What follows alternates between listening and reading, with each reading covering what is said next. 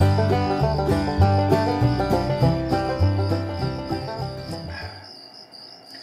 hey there. Welcome to the channel.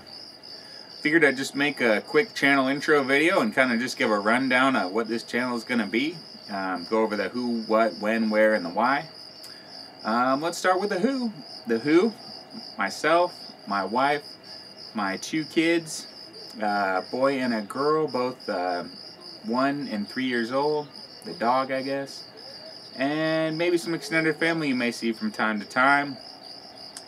The when, we're starting off April 2020. Just for the record, we're just finished week 4 of this coronavirus shutdown. Just for the record, you know that.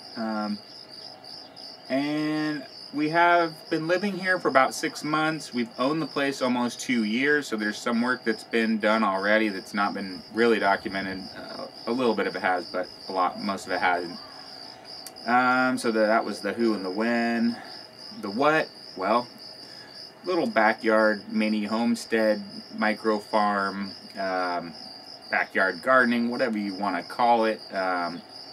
I'll use that homestead term because, well, I want to use it, and it seems to be the cool thing to do these days.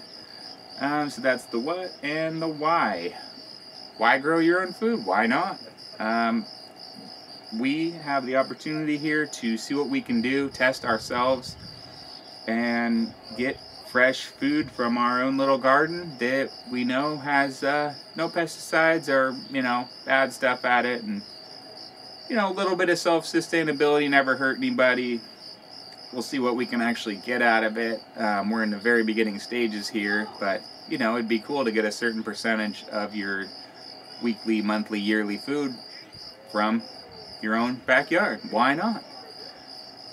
So let's see. We got the who, the when, the what, the why, the where. Last one's the where. Where are we?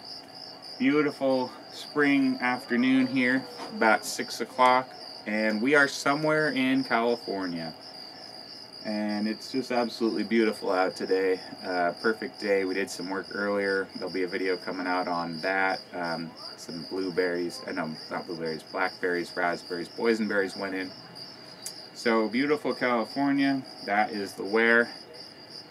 Well, I'm going to finish up this beer, and then I'll give a quick overview. We're sitting on the deck right now, so I can actually show basically almost all the property from this vantage point. So let me finish up this beer and I'll give you a tour.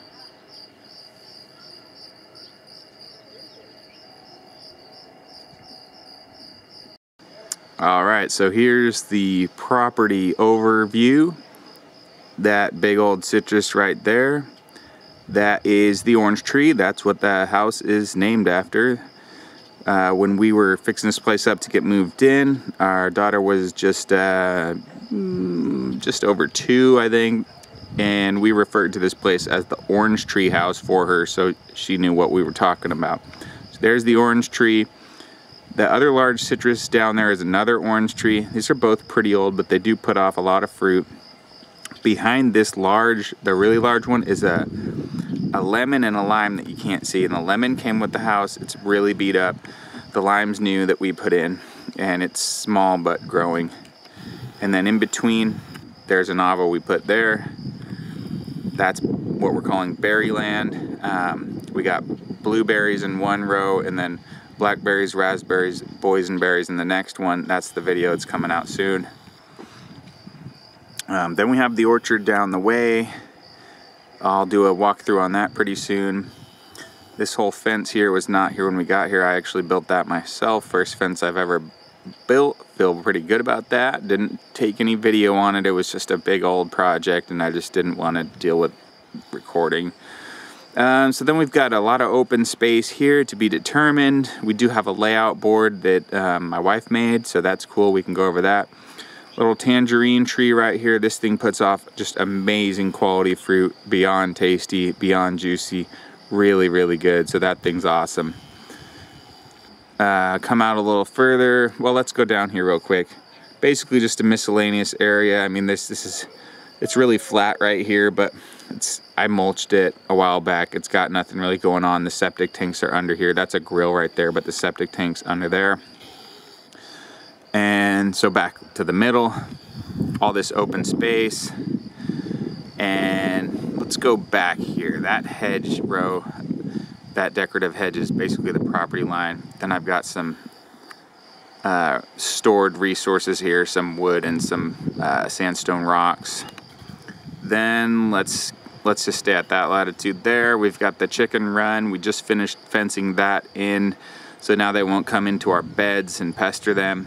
There's the beds, 4x20. We got 2 of them. Those just went in a couple weeks ago. There's the main chicken hen house and the enclosed run. So that's the hen house. That whole area is an enclosed run.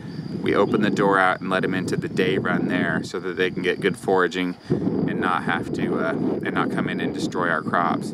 And since we've been foraging them every day for the last 4 weeks, we've cut down on our feed usage just dramatically. So that's really going good. Then you get to the property line fence. That's the neighbor's yard on the other side of there. They actually just put in some avocados and citrus. That's really cool. Then you get to this area, is a little slanted, but totally usable. Still not really sure what might go there. Could put really almost anything there. Could put just a ton of pole beans over there. Could add another avocado or 2. Not really sure, but everyone in this neighborhood has avocados, so I feel like we might just be good on one if others will be willing to trade or whatever, have enough avocados to go around. But I still might want another 1 or 2. And let's see, let's get over here. That is the fire pit / outdoor cooking area in progress. I'll hopefully put out a couple videos on that as that thing gets built out. Got really well, I always wanted a fire pit area since I moved here, and I thought that would be a good place for it.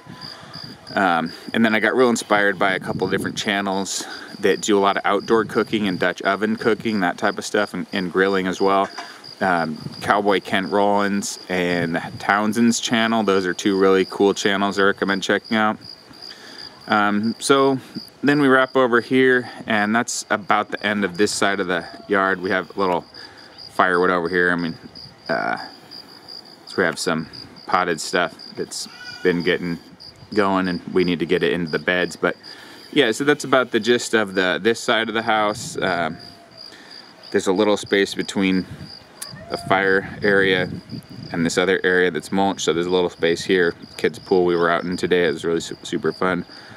That's about the bulk of it. There is another zone that's directly behind me. I'm staying on the deck, so behind me there's another zone to the house, but it's basically completely disconnected from this side of it. It had a lawn out there, totally usable. We may end up just packing it with ton of different bush beans, pole beans. I mean, I don't know what, but I'd like to crank out a lot of calories out of there, just a lot of food.